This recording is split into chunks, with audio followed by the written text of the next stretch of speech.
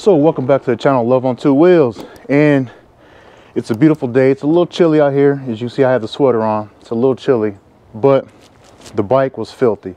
Remember from my last video, I took a trip up to Tennessee into Franklin over to Moonshine Harley Davidson, and it was a storm, and the bike looks like it. It's like you might not be able to tell that much because it's industrial denim gray, but it's filthy. So since I'm out here and I'm practicing with my, I grew up a little bit, so I ended up getting a wireless microphone to see how it works out.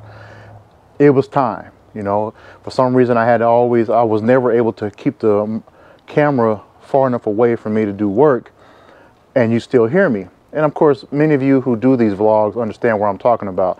So I had to get me a wireless microphone. I finally got one, and I'm testing it out. So you're the first ones to try it out. So leave in the comments, let me know how the sound quality is. Or do I need to up the gain, decrease the gain, or whatnot? But I'm sure I'll be able to figure that out doing editing. So still, I'm sure somebody's gonna tell me the truth. So I'm not gonna let you watch me watch the entire bike, just for a little while. Here we go.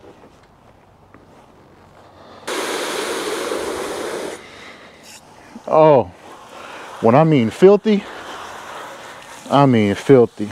It's all black, so if you got real close to it, you would be able to see all the embedded dirt, dust, road grime.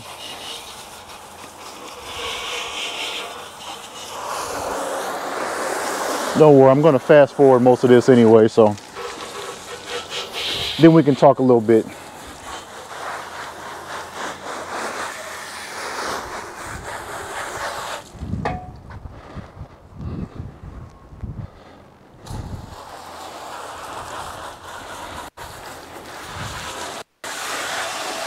The new Khromewerks pipes, they started out black, now they're gray. So let's see if we can get them black again, all right?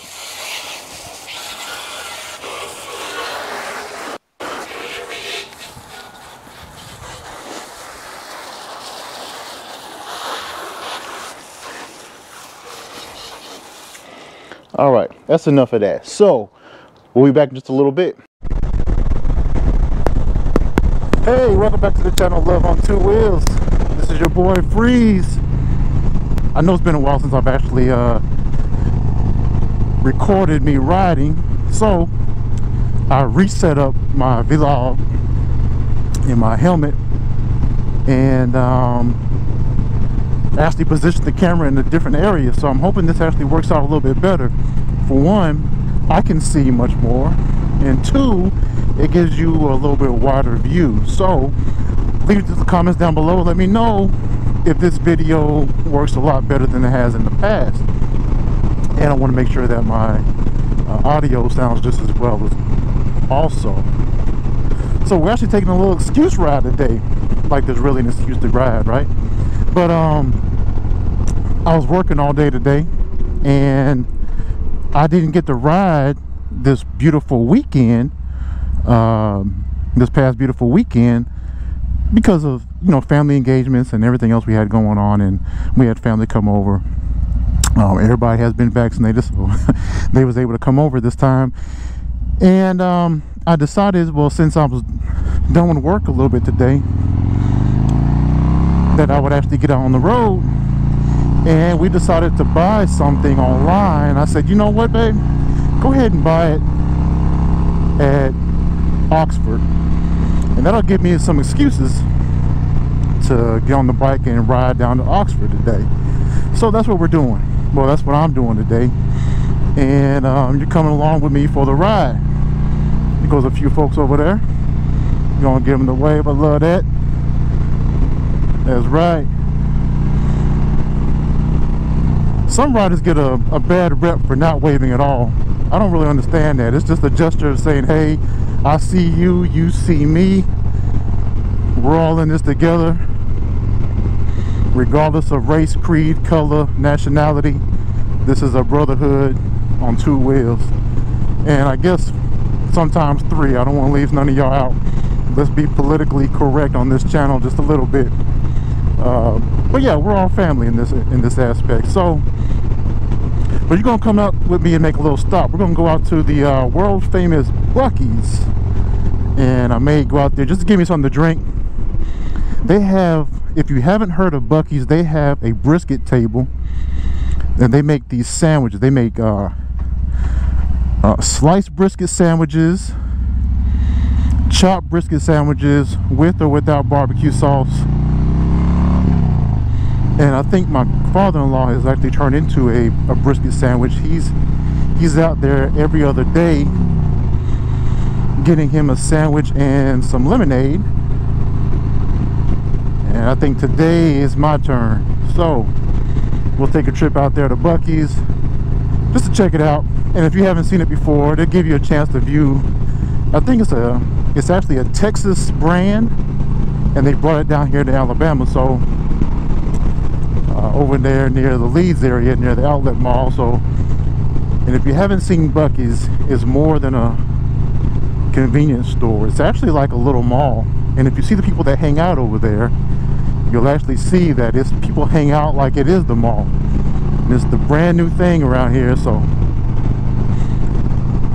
you know, you would think because we live so close to Atlanta that it wouldn't be so, I don't know, it would be so crowded all the time. But hey, this is what we have, and so we enjoy what we have over here in Alabama. So we have a new Buccees. Yes, it is a gas station convenience store. It just happens to look like a mall, and you'll see what I mean when I get there. So it'll be about another 20 minutes or so before we get over there. So in the meantime, I'm just going to enjoy the ride, and I'll come back to you in just a few minutes. All right? Until then. So I do want you to see the whole thing. It's right off here off of exit 140 on I-20 East, leading out of Birmingham. As you can see, that's where the outlet mall is on the right side. We've got a few cops over there. That seems to be like their normal hangout spot. We got the outlets over there to the left, and you can probably see the sign now for Buccees. The little gopher, well, I guess he's a gopher. I'm not really sure what that is. We're gonna call him a gopher in the meantime.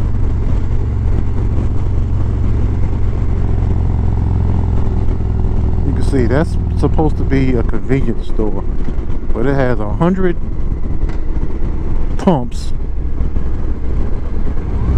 I'm gonna go ahead and use one myself to fill up.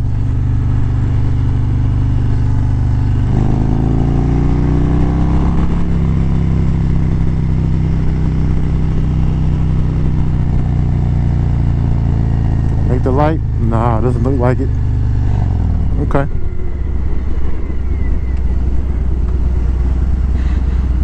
We'll sit here. I'll let you gaze at it for a minute.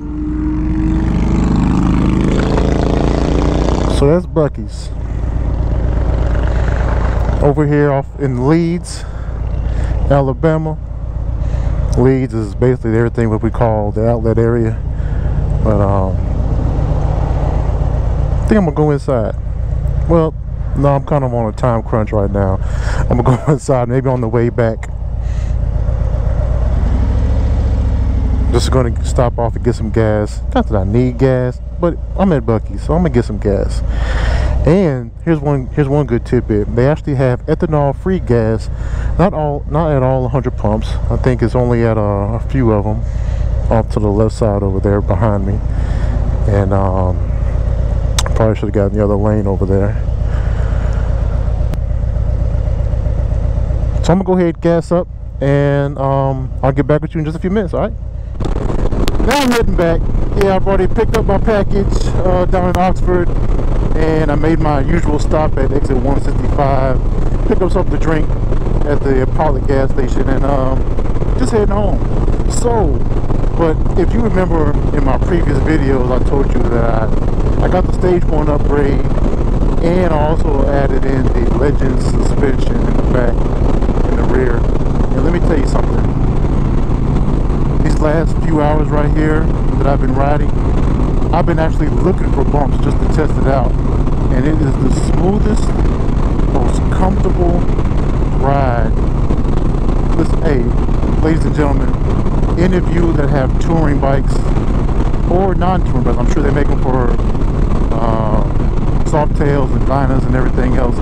If you are looking to upgrade your suspension, no. Matter of fact, let me just say this.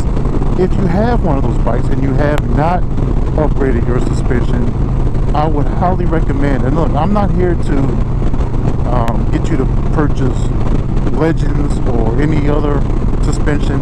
What I'm saying to you is upgrade your suspension either way. Any one of the major market brands of suspensions for your Harley Davidson, your Indian, whatever you decide to ride, it is a well worth it investment. I don't know why, and I'm sure I've made a video about this, and several other of you have made videos about this because I follow you. I don't understand why Harley Davidson charges so much. Now we're no better. We have to pay for the bikes, right? But I don't understand why Harley Davidson charges so much, and they put so very little in some of their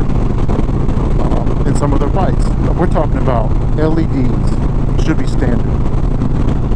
A $27,000 bike and up should already have the best suspension, be it Fox, Legends, Olings.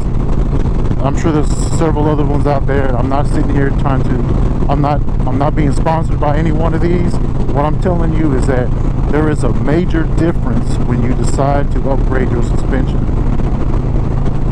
And make sure you get the sag test done before you leave the shop. Or if you decide to do it yourself, make sure you understand how that works. If not, take it to someone who does, have them service it for you. Make sure you get your sag test going on with your suspension to ensure that you have the right rebound, bounce, you name it, on your bike. Let me tell you something. It is much smoother. There is a noticeable or 100% noticeable difference from the stock suspension to the suspension I have right now, and it's just like, I could do this for hours. I mean, I already could with the seats that I have and the smoothness of the bike that it is, but I tell you, the suspension just does a world of wonders. When I rode down to Macon last week, the week before, wonderful. I rode halfway to Atlanta just a little while ago, wonderful.